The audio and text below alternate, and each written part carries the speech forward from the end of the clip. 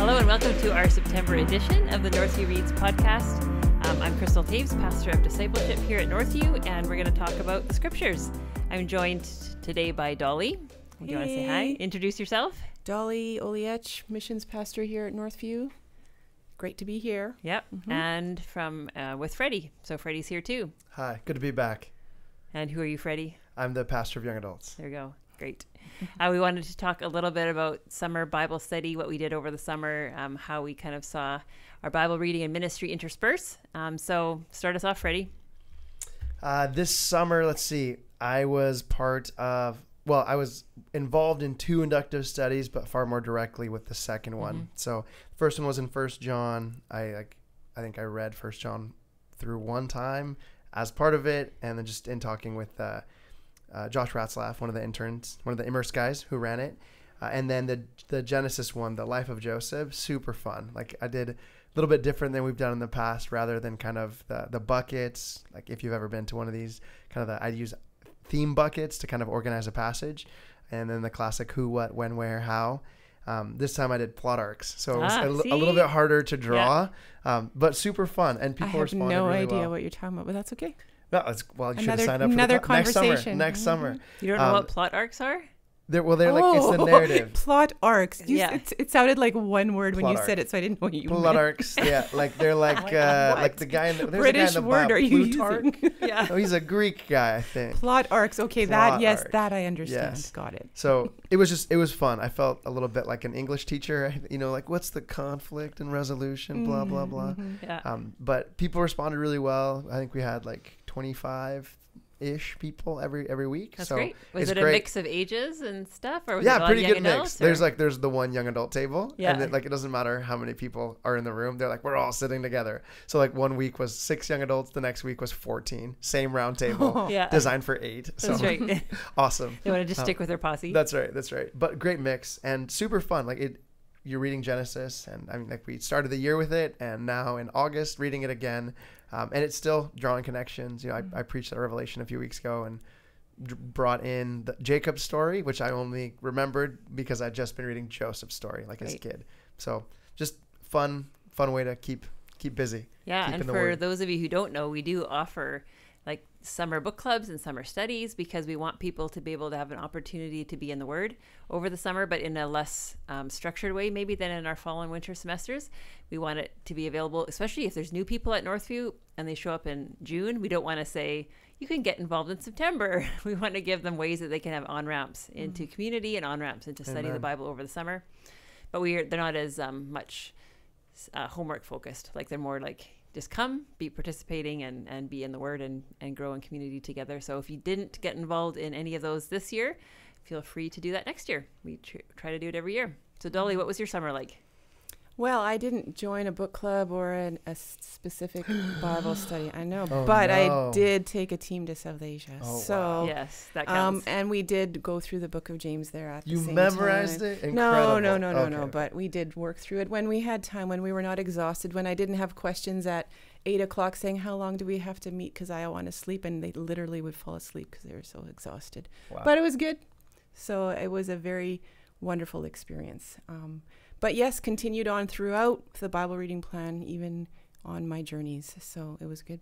Yeah, you were saying earlier you weren't allowed to bring Bibles to India, so you had to do it on your phone. Right. Yeah. So what was the climate there, like in terms of focus on like relationship with Christians? How did you feel as you were in India?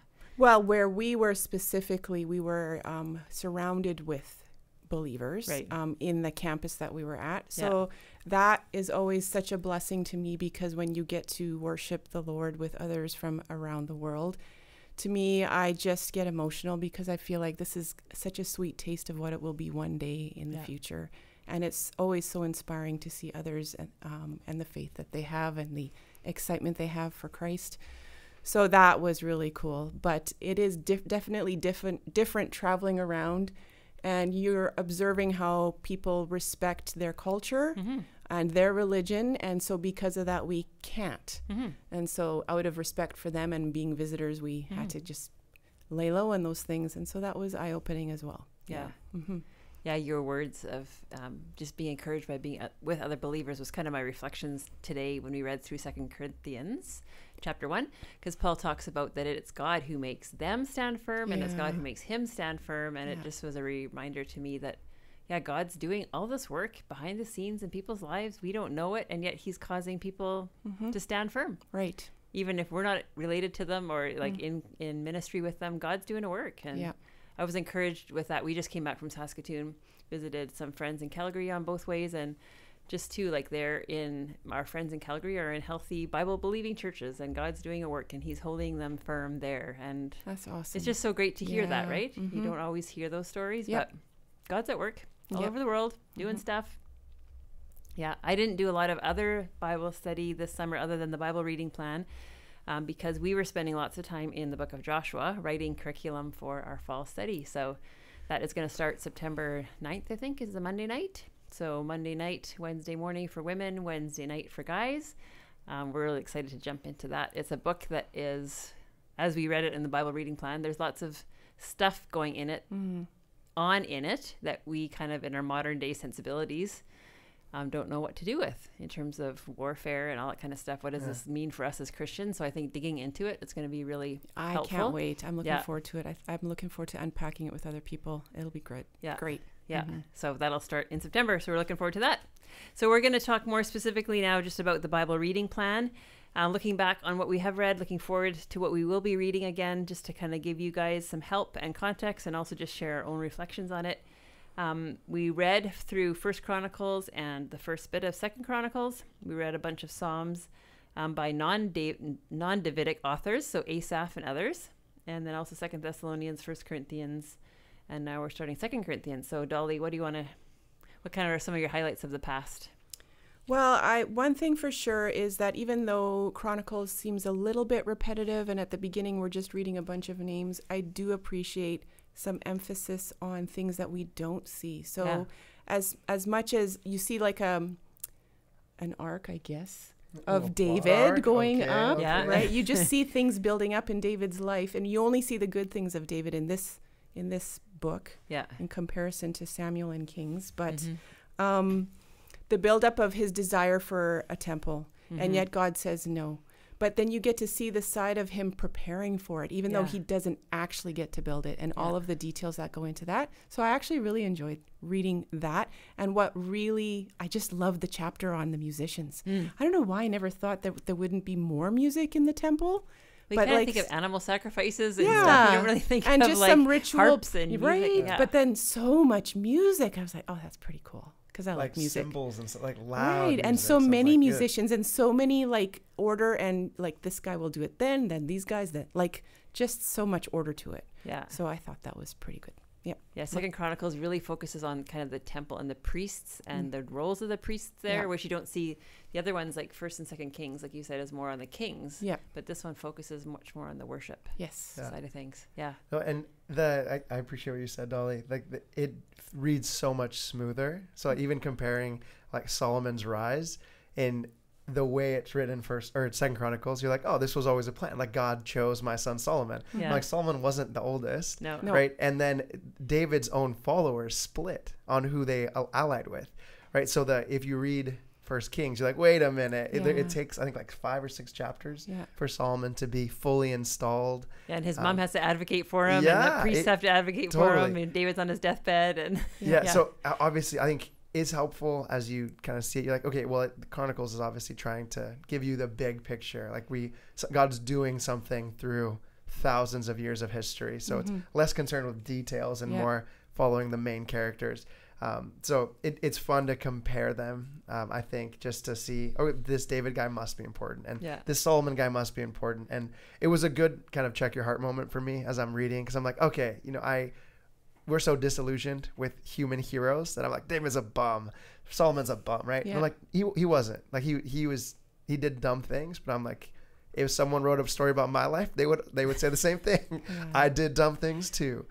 So just a great reminder, there's no human heroes, right? And as the story is written, it's highlighting people that are all part of the big story. So it's fun to compare. Yeah, and it's emphasizing God's faithfulness to his promises, right? Yeah. Through these guys, 100%. Even though they weren't perfect. Yeah. it was interesting too to see like there were times where it was word for word the same as First Kings, or for like there was like even the temple dedication, like his prayer is pretty much word for word, although he's at like a different ending than the First Kings ending. And so it's interesting to see even where people, the scribes, would have copied pretty much exactly maybe what had been done in Kings and then added a little bit of stuff here and there. And other times it's quite different. So, and I don't know if you talked about it last month as you're anticipating the reading of it, but I was just looking into it a bit again, preparing for this, and why are we repeating this? Yeah. And so looking back after the exile and the writers wanting to focus on the worship, we don't want to go back where you were. This is the purpose. This is the good stuff that has come out of it and the way forward. So I thought that was a good reminder as well, focusing on the good of the building of his earthly kingdom, pointing ahead to what is to come. So, and like the gospel writers would have known what the other writers wrote, and so probably like John being the last didn't necessarily feel like he needed to include everything that was in Matthew, Mark, and Luke. It's the same with the Chronicles, right? There's a bunch of stuff in Kings that they didn't feel they needed to include because they just wanted to focus on certain things. Yeah. So it's helpful for us to realize that. How about the Psalms were interesting too, because they're wrestling with a lot of things. Like the Psalms of Asaph was wrestling with like, I've kept my hands clean, God. Like, why are they prospering? Why are those wicked people prospering? Like, there's some laments of like, God, I've been faithful and you're not coming through. Like was definitely these Psalms of people's kind of heart-rending experiences. And that's what's the beauty of the Psalms. It's not just David crying out, but it's people's experience, an honest experience of what they're going through on earth and how they're looking out to the Lord, and sometimes feel him, sometimes see him, sometimes are wondering, are you going to come through for me, Lord? Which is what we experience as people. And some of them also, again, just reminding line by line who God is, despite all of that, all of his character, all of his qualities, and just the reminder again, even as I read, oh yeah, God, you are good, you are faithful, you're steadfast, look what you've done. So not all of those psalmists would conclude that way, but you read the next one and you see that. So How about 1 Corinthians, 2 Corinthians? Anything you guys want to say about those books so far? Or the books in general? 1 Corinthians is loaded, but maybe Freddie can talk about it. Oh, man. I just had a couple of events this summer with the young adults on like dating and relationships. And I used a line from Proverbs on one, and then we used a chunk of Ephesians 5 and something from 1 Samuel 16. So we weren't in 1 Corinthians at all. But then as I'm reading, I'm like, man, this would have been a pretty good text actually, right? Because like even just 1 Corinthians 7, it's so much on relationship. So I think it's like almost 50 verses, and you look at it, and dating in one sense seems so simple, right? You're finding another Christian, like how hard can that be, right? But then you're like, oh my goodness, it's actually crazy hard. Like just because someone says they're a Christian doesn't mean they are. And then once you lock into marriage, I'm like, you're locked in, right? And 1 Corinthians 7 makes it clear, like you're either married or single. Like divorce is something that happens, but that's not the design of it. So seeing, I think appreciating Paul writing to normal people, like people like us that, I mean, they didn't date in the Greco-Roman world, but they had romantic love, and there's lots of stuff in there that applies to us, right? So even the concept like marry a Christian, right? What do you do if you married someone that didn't turn out the way you expected? Well, I'm like, well, you stay and you try to be a faithful Christian, and that sanctifies your family, right? There's an impact. And I'm like, there are people in our church where I'm like, in my context, young adults, I don't have that many married people. But just as reading 1 Corinthians, I'm like, man, this is a letter for the church. So I think appreciating the parts that specific to me, like just teaching young adults on discernment and wisdom and going through dating relationships, but seeing the color of a book, and as you move into 2 Corinthians, like opens with suffering and interacting with people who are stuck in sin. So I'm like, okay, definitely it's a letter for church people. So I was going to say the same thing. I just think it gives such a good picture of how the church is not perfect and how we have so many issues to work through. Unity is a huge one, obviously through this with spiritual gifts, and the disunity with the Lord's Supper, And disunity over leaders, like people picking different leaders. Right, at the beginning, that's right. So there's just so much we can learn from that book. Don't look at my bookshelf. I've definitely done that. Right. You don't have any favorites. No, I don't. I've never heard you quote anybody over. Stop it. No, in the pastor's library, there's like 3 authors that, like, I have 4 shelves. Of the 4 shelves, I think 2 shelves are 3 authors. So I'm like, oh no, I'm that guy. Paul was writing to me. Dang it. Yeah. But it's such a good reminder too that, like, these people had believed the gospel, but they just didn't know how to act it or how to live it out. Like, what does it look like to actually live out this belief in our intimate relationships, in our singleness, in our whether we sue somebody or not. Like, it's just so down to earth practical. Right, and that's where Paul ends it, because he ends with reminding them what the gospel is, and that's why we're here. That's why we're together. That's why we're with the church. 1 Corinthians 15 and stuff. Right. Yeah. And then the future hope that kind of makes everything kind of come in its shadow. Was there anything in 2 Thessalonians at all that you kind of remember, or was that too far in your memory? No, I look through my notes because I like to write things as I read. And I just really appreciated in that book how he just encourages them so much despite the difficulties they're going through. They're really going through hardships, but he's speaking so highly of them and how they are a light to others. They're such an example how they are steadfast even in difficult times. And like, keep holding on, because God's going to judge those who've been hard on you. So don't worry about that. God's got that, but keep going. And then there's that section too about like their idleness and keep working. Don't grow weary in doing good. And why are they idle? Well, because they thought Jesus was just going to come right then, right? So let's just wait for him. But Paul's like, no, you keep working until he comes. Yeah. Right? Because we don't know when. And he kind of points out a little bit of what to look for, but keep going.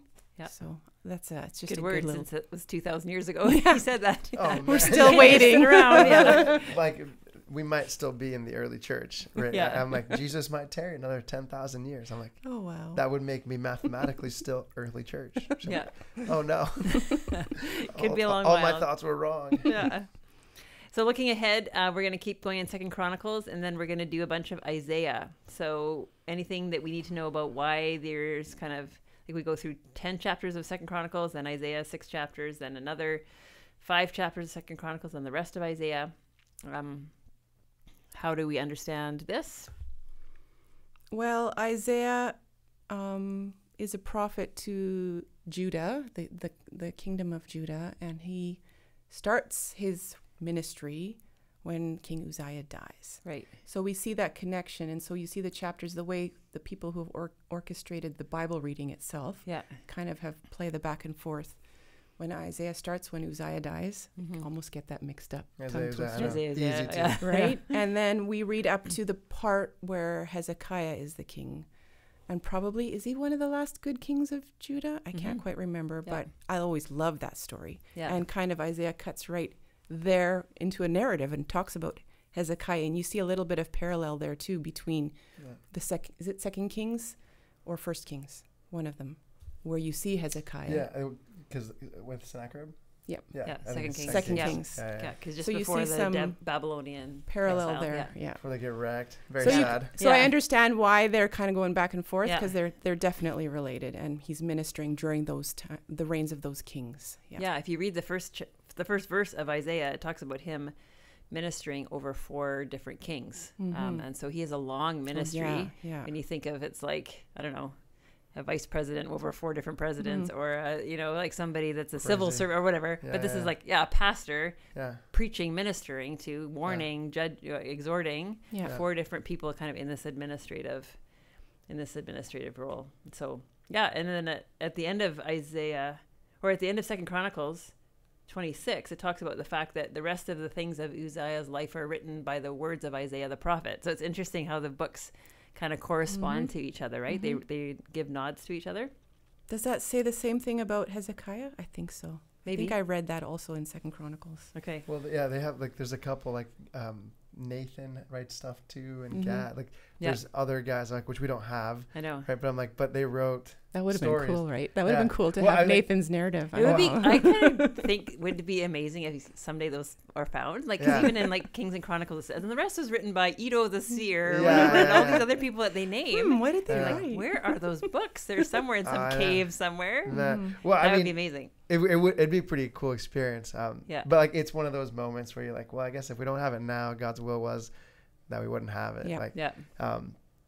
So we have what we need, Yeah. right? But doggone it, I wonder. Right? Yeah. And when I see that guy, hopefully he's in heaven. Yeah. And I'm asking, what'd you write? Yeah. Do you remember? Hopefully you Exactly. remember.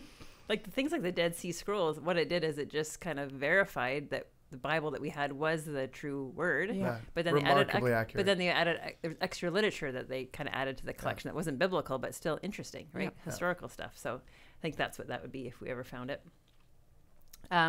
So Second Chronicles, we don't actually finish till November, because what happens then is we just intersperse back and forth between the historical books and the prophetic books. Isaiah can be a bit of a confusing book. So my kind of advice for you as you're reading through it is to look at some sort of a commentary, or either if you have an ESV study Bible or something that kind of divides up the chunks of it, because there definitely are themes that kind of different parts of it have different themes. So just to remember, as you're reading through Isaiah, 34, and you're in the middle of something, what's the kind of the main theme of this section? What section am I in the book? Because or else it can kind of just feel like a lot of just random words that he's saying about different nations and different people groups. And so it's helpful. My ESV study Bible had like 7 different kind of themes that the book kind of is organized around. So I think having something like that in mind as you're reading through Isaiah is helpful. Isaiah's also just got lots of pictures of Jesus, right? Because the whole suffering servant imagery, the root of the branch of Jesse. So I think looking for those things too. Right. How does so it as prophesy we read that, about? those will all of a sudden be like, oh, I've heard that before. Oh, Yeah. So it'll be great. Yeah. So a lot of the Advent readings come from Isaiah. Yeah, like 7 and 9, 11. Yeah. And then Isaiah 42 and like a lot of the suffering servant things that come up through in his crucifixion and stuff are in there. And then we're going to get into 2 Corinthians, the end of that, and Acts 19 to 20, Ephesians and Romans. So 2 Corinthians obviously is like that continuation of that letter to the church in Corinth. 2 Corinthians is a very much, like we said, I think last time, just Paul expressing his kind of heartbreak over this lost, broken relationship that he has with that church, and kind of urging them, like, come on. Yeah. For a whole different bunch of reasons, you should listen to this gospel, because I've been faithful to you and God's carried me through things, and don't turn your back. Yeah. So you wonder whatever happened to that church in Corinth. And like it powerful, I think, like beautiful imagery. Like he uses the parent image a significant amount, and so there's a line, I think it's in chapter 7, or like he asks, like, if I love you more, am I to be loved less? Like he's like they thought he was lame, like he wasn't a super apostle, he wasn't all that in a bag of chips. And then in the end he's like, no, like I care about you guys, like I am willing to spend and be spent for you, in 1 Corinthians 12. And I'm like, it's a beautiful picture, I think, of like ministry. So like when I look at someone like Mark Birch, like does he love his church? Of course he does, right? And and he's losing his hair. Don't tell him. He hasn't noticed yet. But I'm like, you are what? Don't tell him. Is this recorded? Oh no. I knew what I did. That's my dog though. I love that guy. It's just, I think, a picture of the realness of life, right? So like people do dumb things. That's why I wrote 1 Corinthians. And then when you step in and you like minister to someone, you encourage them, exhort them. Like sometimes it wrecks a relationship and it takes years to get it back. And that's okay. Like that's Christian life, I think. So a very real kind of raw picture of what Christian life is like this side of New Heavens, New Earth. Yeah. I remember when we studied it at Women's and Men's Bible Study, I was just so struck with Paul's love for people. Yeah. Right? Even these people that were being like so nasty to him. Yes. He just like loved them, and he just like was in tears for them. And I was like, oh, I need to love the church like Paul loves the church. Like if I can do that. Oh man. Like that's just he was an it's apostle. such a bar. Yeah, it's such a high bar. Super, yeah. He wasn't like the super apostle they wanted, but he was like a super apostle. Yeah. Like in terms of his love for the church. Yeah. Acts 19 transitions to him going to Ephesus. Ephesus was a super interesting city in the sense that they were involved in, it seems like, lots of occult stuff. Like they're kind of like come and burn their magic books and all that kind of stuff. So when you just even think about who he's ministering to, that's a really interesting city. And then Ephesus, and then Acts 20, he kind of sets his face towards Jerusalem and starts traveling back, which is ultimately then ends to his downfall of being imprisoned. So Acts 20 is a beautiful chapter of him exhorting the Ephesian elders to what they should do in his absence, because he knows he's going away, and he kind of gives them this amazing picture of how they should take care of the church and watch out for those who are going to kind of come in and destroy his work. And so he's aware of the future that they might face, right? Of people that are false teachers that don't care about the church as he does. So, yeah. What would you like to say about Ephesians? Anything else you'd like to say about the book of Ephesians or the city of Ephesus? Well, the book itself was written much later because he wrote it while he was in prison. It's actually just one of my favorite letters. I think it's a very encouraging one. And as I was preparing for this, I was reminded of some notes I took in class when I studied this. And the way my instructor broke it down into 3 sections. And I just think, oh, yeah, this was such a good picture. Like, so the first section talks about the wealth of the believer, how much we have in Christ as his children, as his heirs, and then talks about the walk of the believer. So yes, we have this wealth, but we also must walk in him. And how are we to walk in him? So he gives many instructions in that. Walking worthy of him, walking through differently than others, walking in love, walking in light, walking wisely. So all of these different ways of comes walking. Up so much. Yeah. And then it ends with the warfare of the believer. So don't just stay there. Now you have to fight. It's a spiritual battle. And that's where we have that famous passage about, this putting on the armor of God, right? And praying through that. So just a very encouraging book. I'm looking forward to going through that again in my Bible reading this month. So, yep. Yeah, Amen. I remember Ezra talking to me once about, because there are people who believe in a whole bunch of different kind of spiritual warfare tactics that might be like, we have to like kind of be able to kind of name and claim kind of power over every demonic force, and we have to be able to like identify in our past any kind of soul ties we may have, or all the kind of things. There's people that have like a sincere heart in terms of wanting to get rid of the kind of the spiritual forces that might be against us. But the book of Ephesians, basically, for people that were in that kind of world, it says what you need to do is you need to know the gospel. And that's why he gives them those first couple of chapters.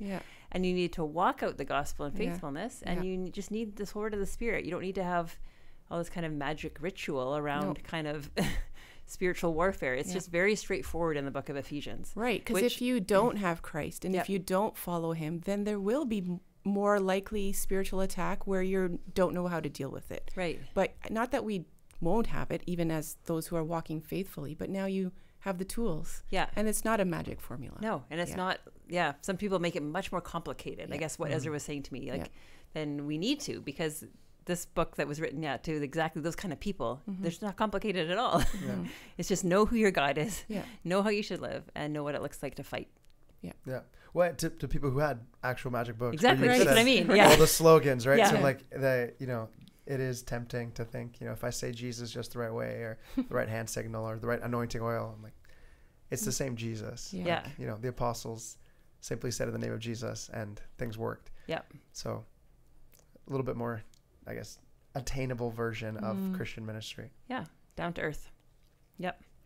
Then we go into Romans, and I know Freddie can have lots to say on Romans. So I said, Freddie, you can just pass it on to you. They cut it off at Romans 9, so that's just when it starts getting real good. But no, I think we took like 4 years, a couple years ago, to work through it when Jeff was still here. So it's obviously a super rich book, and I think every time I read it, I'm reminded again, like the kind of the old evangelism strategy, like the Romans road. Right. I'm like, there's a reason we use it, like, because it's remarkably clear. Like the Romans, like every major doctrine that the Christian church has can be found in that book. So like like our Christian identity, like the origins of sin, what is the nature of sin? What does Christ do to save us? Like, what kind of power do we have? How does God view his people? Like, if God is for you, who can be against you? Yeah, and how to come to saving faith. 100%. I'm like, it is remarkable. So I think as you read it, obviously there's a few chapters in there that people fight about. But I mean, that's true of most of the Bible, I think. Right. Like, there's it's always mostly Romans 9. Yeah. Well, like 9 into 10 a little bit. And 11. And 11, I guess. Yeah, that's right. Israel. Yeah. So it's kind of like that 3-chapter chunk. But the rest of it, I think as you read it, it's just reminded yet again. Like, I think Christian life, like you said, is like, in one sense, super simple. Like, you believe things about God and then live a particular way because of the things you believe about God. And then as you read Romans, you're like, oh, okay, like, no, actually, there's a lot of color to the things I believe about God. Like, there's only one, I guess, there's one human race. You're in Adam until you, by faith, join with Christ. And then you're part of a second kind of humanity. And then if you're that humanity, then you live a totally different life, right? The sacrificial life described kind of in Romans 12 and onward. So, obviously, we won't get to that this month, but as you work through it, I think it's a big book. Obviously, it helps to have someone to go and ask questions to, which is, again, why part of something like Bible studies or community groups is great. Because even if you're not discussing that in your actual group, you read something like that, you're like, yo, I don't know what that meant. Or, hey, I hear people fight about this, but it seems pretty simple to me. Or the WhatsApp group also. The WhatsApp group. There's been a few. Yeah, actually, there's been a few people that posted some great questions this last. Someone had a great question out of 1 Corinthians 11, like the head coverings one. Yeah. And there was one more. There was 2 questions that I specifically answered, but there was because of 1 Corinthians 14 about women preaching that was the other and one. Prophesying. Yeah. So there's like and I'm like, I love it. I'm like, it's been so fun to see people like be brave, and I'm like, I don't understand things all the time. That's why I have so many books, and then I look up what other people think and then test it. So I'm like, that's what a church should do. So it's been super encouraging to see people jump in, and there's like a couple hundred of us in there, so don't be shy. Romans 1 to 8. I remember when we preached it here at Northview, everybody was just like loving it, and then Jeff was like, just wait. And then Romans 9 to 11. Not all Israel's Israel. Like, wait a minute, what? I'm mad. Romans 8, like 5 to 8 is like so chock full of encouragement. And it's interesting to see too, like, we wonder why books were written the way they were. And like a lot of the letters, like Ephesians, he knew that church. And Colossians is the only other one that he hadn't met. But Romans it's like a systematic theology book for Paul. It's like he hasn't met this church. He's hoping to join them. He wants them to know what his gospel is all about. And so it's like his version of a systematic theology. Preamble before he gets there. Yeah. Right? So it basically covers everything, like you said. Like, there's not much that isn't in Romans. So I kind of picture it like he wants to go there. He's so desiring. So he's sending them all this. Okay, and then he gets there. Well, in jail. But still, the point would be he's hoping to get there. Okay, guys. I sent it to you. What are your questions? Here we go. But well, and you get that line at the end of Acts, like of Acts 28, when like he's like, and then they, like, day by day, like people would come with their questions. So I'm like, you have to wonder, like, how like part of what he wrote, you're like, this guy, it's not like he didn't have answers to, like, he'd been working on this for years. Right. So they have everything. So pretty cool to have it's a seminary class, like, in one. Basically, that's what it is. Yeah. Who needs Grudem's systematic theology? Okay, relax. We love Wayne Grudem. Let me publicly apologize for that. No, I'm kidding.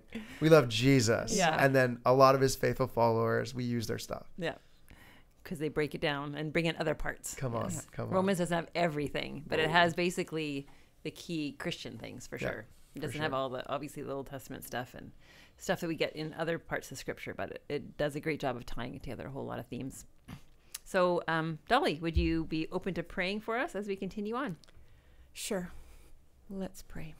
Father God, I thank you that we could spend our summers in the Word and that it has continued. Lord, I pray that those who maybe felt that summer was a distraction, that they feel they can just jump right back on board. So, Lord, just pray that even as they continue, even as we continue, we still learn and glean so much from your word, and that your Spirit would work through our lives and that we would just learn and grow and deeper in you through this time. Thank you for this opportunity, Lord, that we've had to just unpack it a bit. And Lord, I just pray that it's been a blessing for those who hear. In Jesus' name, amen. Amen.